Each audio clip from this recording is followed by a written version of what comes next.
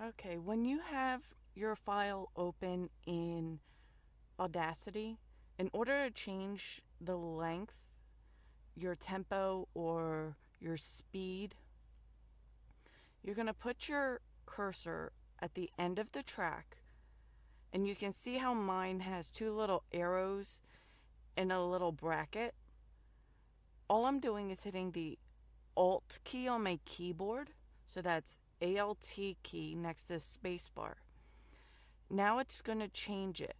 I'm going to hold down my left mouse key, and I'm just going to pull it one way or the other. And that line that's still there is the original tempo that it was at. If you squish it down or move it to your left, you can see that the 100% has turned to 124, 129, 132, which means that in this file, everything would be rushed and sped up very quickly. You can also go back to your starting point, which is your 100% mark, and then we can pull it out the opposite way or to the right, and it slows the tempo and the speed down.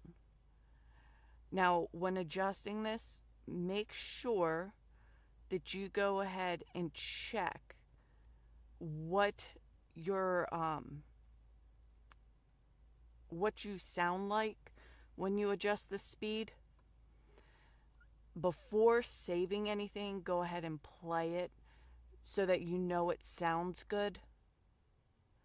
But it's as easy as just holding that Alt key, going to the end, and then waiting until you have the little bracket arrow and a little stop clock is what it looks like to me, and just pull it to either side.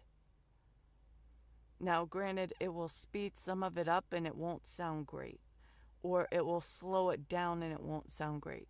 So always listen. But that's as hard as it is. I hope this helps you.